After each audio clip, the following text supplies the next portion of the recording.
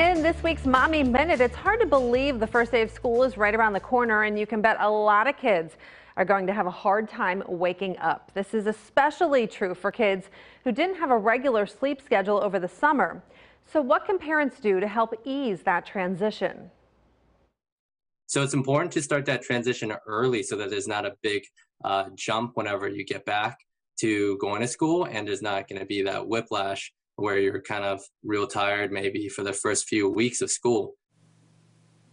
Dr. Brian Chen is a sleep specialist for Cleveland Clinic. He says if a child's wake up time is a lot different than when school starts, the transitional period is even more important. Otherwise, the child could wind up dealing with sleep deprivation, making it harder for them to concentrate in class. It can also impact their energy level and performance in sports. He says the transitional period for every child is going to be different depending on when they normally wake up. So if there's a big gap between when they wake up now and when school starts, he suggests parents change their sleep routine sooner rather than later. That way the child has an easier time adjusting.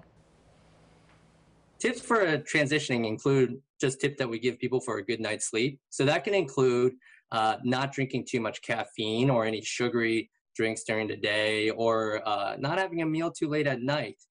Same goes for exercise. Try to do it during the day and not too late at night. Anything that would be stimulating that would cause you to be unable to fall asleep. Dr. Chen says if your child's sleep schedule doesn't seem to be improving with time, he suggests contacting their pediatrician for further guidance.